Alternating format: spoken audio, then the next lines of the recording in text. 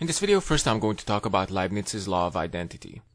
Then I'm going to apply Leibniz's law to the relation between the mind and the brain to show that the mind cannot be the same entity as the physical brain. This is a response to a video by Derezzed 83 on consciousness. Since Gary Edwards covered the latter part of the video dealing with bundle theory and properties, I will just delve into the first part. So first of all, I just want to let you guys know that Derezzed's script for this video is literally reproduced from a conversation that I had with him in the comment section of his response to my video on Searle's Chinese room argument. Having responded to his assertions, I'm tempted to call him a dishonest prick, but I'll save that for later.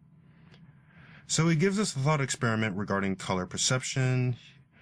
This is a response to my argument regarding qualia inversion. He's saying that it's possible that these two women have no difference in their brain states, but have difference in their mental states. I would argue that this is false. The violinists you see in this video are playing the same notes, but they don't hear the same thing because they have different brains. Their brains are changing throughout this entire symphony. In fact, I would argue that it is logically impossible for them to have any difference in mental states and yet be molecular identicals of each other, because the only thing that is identical is itself. As William Lane Craig puts it, for identity is a necessary relation. There is no possible world in which some entity A is not identical to A. Identicals molecularly must be identical mentally. A property of matter is that every aspect of what matter is like is knowable from either observing matter, directly with one's eyes, or with scientific instruments. Did you catch it? He didn't talk about the ontology of matter, he talked about the experience of matter. We're not talking about what matter is like, we're talking about what matter is. We're talking about the properties of matter that explain its behavior. That is not a property which mental states have. For instance, what it is like to experience seeing the color sky blue. The next experiment is trickier for the Himba. In this one, they are shown a circle of green squares, which includes one blue square.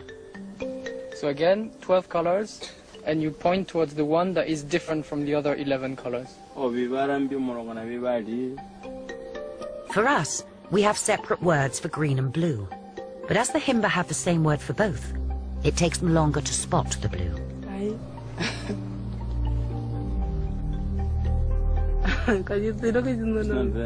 Can't see it. For instance, what it is like to experience seeing the color sky blue. Can't see it. For instance, what it is like to experience seeing the color sky blue. Can't see it. There is no what it is like regarding seeing sky blue because sky blue isn't a discrete entity. All you've done is tokenize it based on similarities you see between other objects emitting the same wavelength of electromagnetic radiation. What the sensation is like is not knowable from looking at brain scans or looking at the electrical activity in the brains of people who are seeing the color sky blue.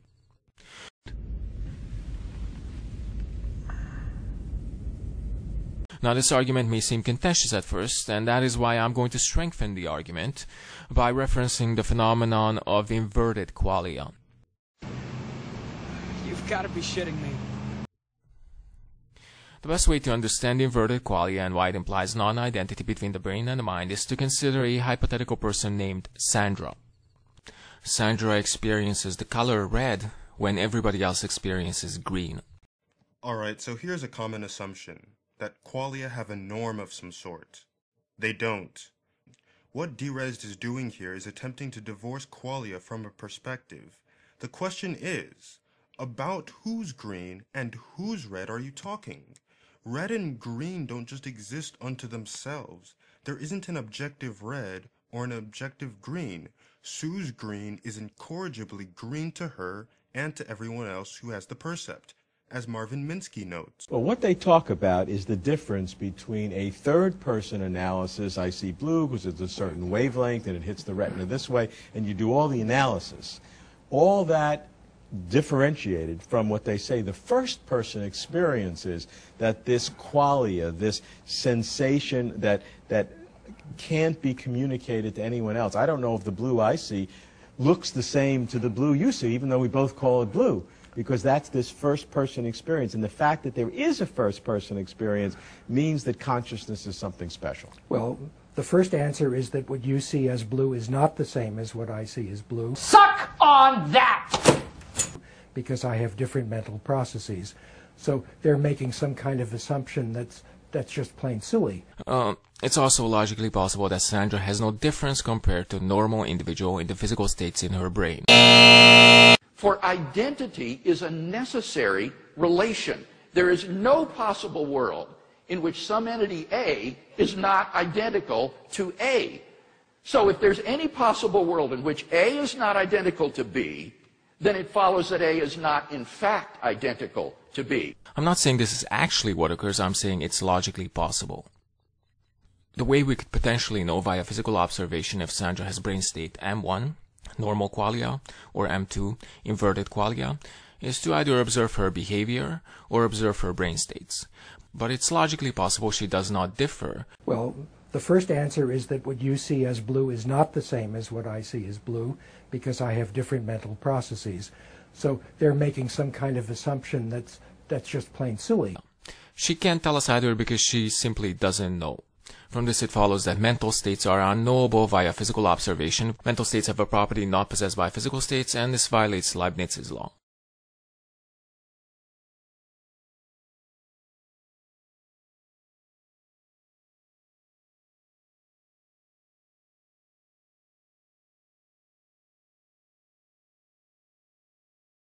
In response, many try to deny that it's logically possible that Sandra's brain states do not differ from that of a normal individual. Establishing that it's logically possible is actually quite easy, based first of all on the fact that it can be conceived of, and more importantly on the fact that its negation doesn't seem to be logically necessary. Oh wait, you serious? Let me laugh even harder.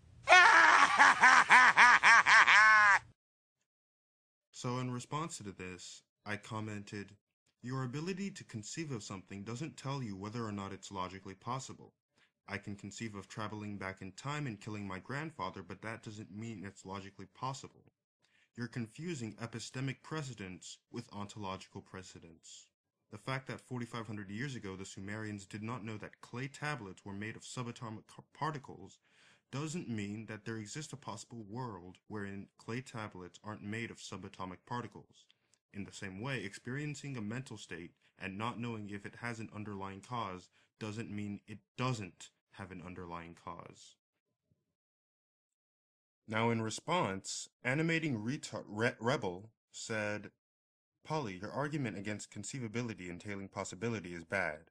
I already addressed a variant of it in my response to Anders Smith, but I'll repeat it here. You need to take into account the distinction between primary intentions and secondary intentions.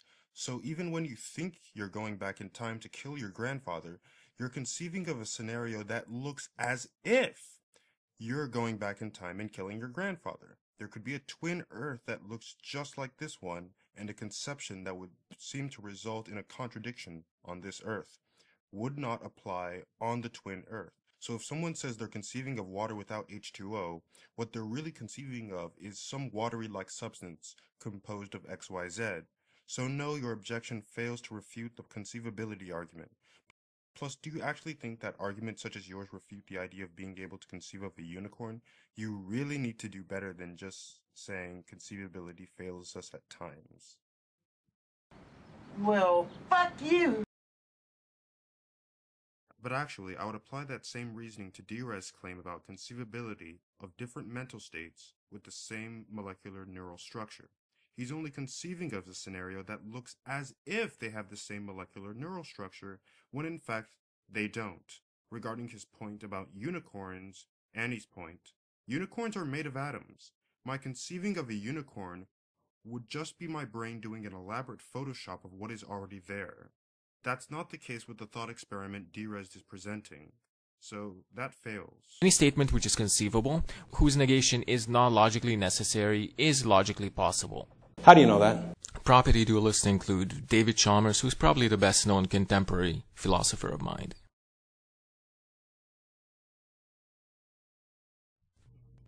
Many people hold that the brain is more fundamental than the mind, considering that brain events seem to cause mental events.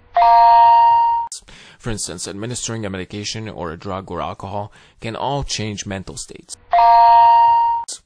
But this doesn't at all prove that the brain is more fundamental. First, it is fallacious to assume that causation between the mind and the brain establishes that mental states are just states of one's brain. For instance, consider that ontological identity is symmetrical. If X is identical to Y, then whatever is true of X is true of Y. However, causation is asymmetrical. If X causes Y, that doesn't entail that Y causes X. Except for the fact that the relationship between physical states and mental states is one of constitution and not causation. The physical states and properties and processes constitute the mental state, not the feeling, but the mental state itself. The feeling has no ontology in and of itself. Therefore, causation doesn't entail identity between X and Y. Consider that throwing a rock in a pond, the cause, creates ripples, the effect, but the cause and the effect are not the same thing.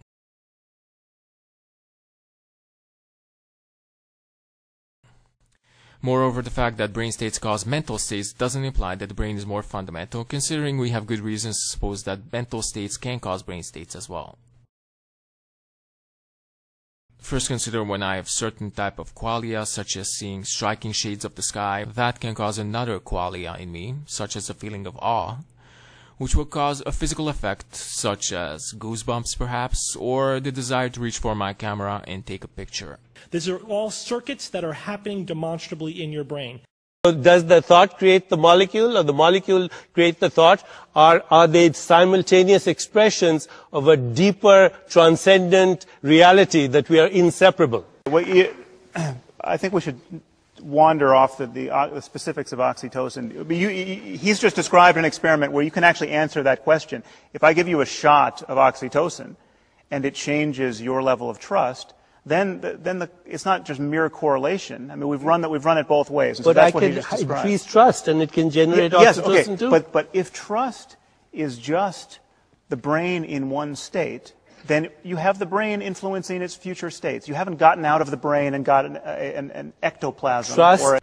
Seemingly, my mental states can cause physical states. No. Now, first notice there can never be any type of evidence against the idea that my mental states cause physical effects in my body, and the only type of evidence against causation from mental states to physical states would be an experiment where one could show that mental states occur after physical states. What's your point, Vanessa? Because if mental state M occurs after physical state P, then mental state M cannot cause physical state P. However, the only way to find out when mental state M occurs is for a subject to report when she feels a mental state. Alright, so here's another error. Derezzed is treating mental states, at least their occurrence, as if they are like on and off switches, as if a mental state just switches on and then switches off. That's not the case. As I alluded to in my first video, mental states aren't just given to you as immediate experiences. The givenness of a particular mental state is something that actually has to develop, as Marvin Minsky talks about. So when those philosophers talk about how sensation and subjective experience is immediate, that's very funny, because what it means is their model of how their mind works is so simple that it just divides into real and imaginary. And so I don't have much respect for those philosophers because it's not immediate. In fact, if I take parts of the brain out, you don't see that. If I take other parts of the brain out, you say you see it when it isn't there. And there are lots of things that can go wrong with that process. The subject has the ability to report when she feels a mental state. That means the mental state is causing a physical effect in her body, such as the vocalization of when she felt a mental state. But if a mental state causes her to vocalize something, that already proves that mental states cause physical states. It's not about when the mental state occurs, it's about when the mental state becomes given to you when you become conscious enough of it such that you can articulate it, when it's linguistically given to you. Thus, there cannot be any type of scientific evidence against the idea that mental properties, which we have already established exist, cause physical states. There is no real reason to suppose that the physical is any more fundamental than the mental. Total fucking bullshit. So on a scale of 1 to 10, in terms of badness, 1 being very, very good, 10 being very, very bad, I would say that this video is over 9,000!